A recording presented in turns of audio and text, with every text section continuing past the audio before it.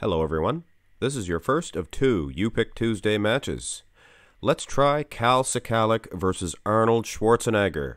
Oh, thank you. Oh, I thought it said David Henry for a second. That is David Harry. Thank you very much, David Harry.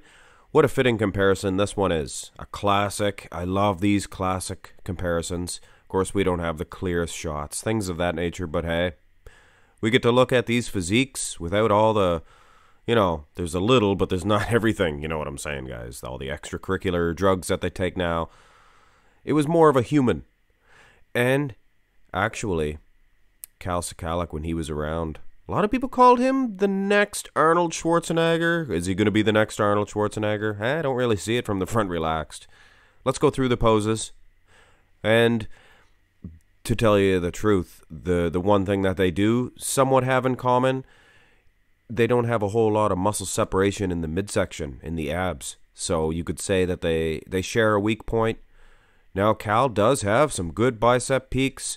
Hard to size these guys. Arnold, quite a bit taller. Known as being 6'2". But I heard reports, guys. I heard reports that he was never really quite 6'2". So, could get in trouble. And Cal, known to be 5'10". So there's a few inches there, quite a few inches. But if Arnold really was only 6'1", might be a little bit of a difference. Like I said, the biceps, look at the peaks on Cal. But then the oak, the Austrian oak, he was called that for a reason, guys. He had tree trunks for arms. Definitely winning this one. Go to the front lat spread. And we're giving Cal a little bit of a break here. This is a 1975 Arnold. And the wheels were so much smaller. Good set of legs on Cal. Holy cow. Holy old suffering. Look at the size of the tag. The number tag on Kalman Szkalak. You might as well just throw up something this big here. You know what I mean? Cover up their legs. Whatever.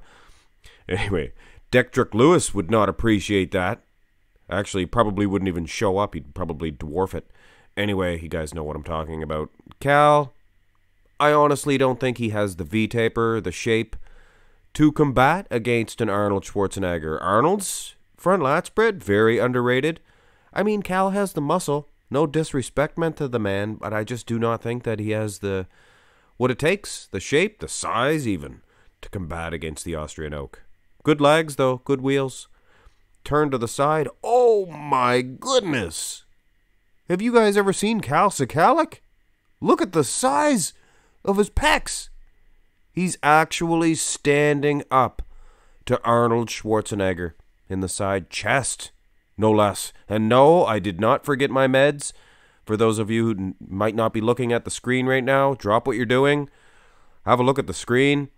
Look at this. This is a thick, powerful pose.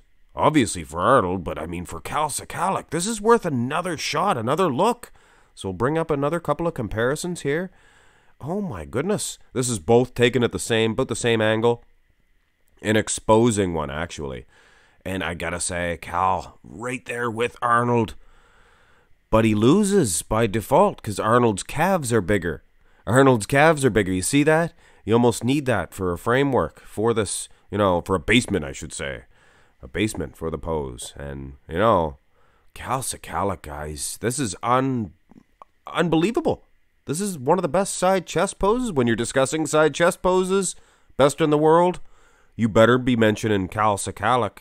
And if not, you plumb forgot about him. Anyway, guys, close one. This is I guess a side chest. This is just another example of Kalman Szkalak.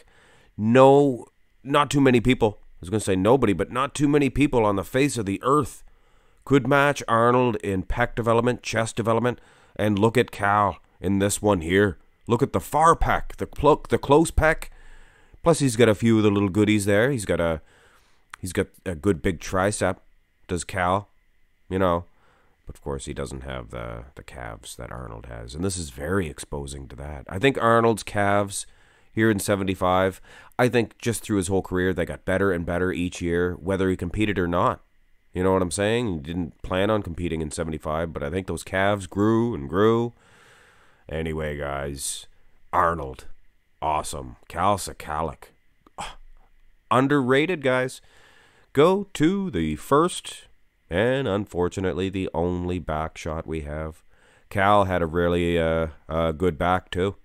Look at that. Good thick lower lat insertions. Unfortunately, we don't have a rear lat spread of his, but it looks like it would have translated okay. But a lot of these guys in the 80s, 70s, they didn't hit their rear lat spread properly. A guy like Boyerko, who had an awesome back, much like this one here, he didn't translate very well, the rear lat. Look at the traps, even.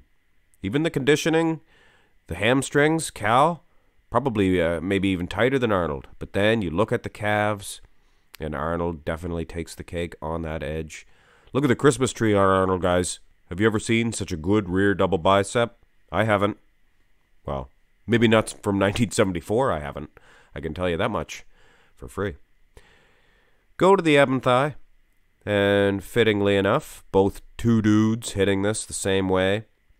And both guys known for not a strong set of abs. And I gotta say, they have that four-pack look, flat bottom underneath their belly button, their abs. They're exactly the same. You could take one set of abs, put it on the other guy. You'd never know. Arnold, he wouldn't even know. He'd wake up in the morning. Wow, you wake up in the morning, 5:45, you brush your teeth. I assume that Arnold gets up every morning and sings that little tune, brushes his teeth. Go to the most muscular. Enough of the foolishness. I almost, you can slip into foolishness, but you got to slip out. You got to slip out. It's like slipping in and out of consciousness. I think Arnold takes this one easy. Kalman Szkalak, definitely a good chest from the side, things of that nature, but when he squeezes it in, it almost goes a little bit too narrow. I mean, this is compared to Arnold Schwarzenegger, for goodness sakes. So you know what I'm saying, guys. Kalman Szkalak, good. Arnold, a little bit better, especially in this pose. Now, this video would not be complete without this. We're going to compare their crucifix poses. Both of them known for it. Arnold, back in the beginning stages of his career, he doesn't hit it. He didn't hit it in the later 70s. He didn't late 70s, even in the early 80s. He didn't hit it. But Kalman Szkalak maybe even only hit this once, but he was known for it. Actually, he's known more for this pose than any pose. Watch Nick Strength and Power's video he did on this, guys, on Kalman Szkalak. One of the first videos that I watched of Nick Strength and Power. I love that video.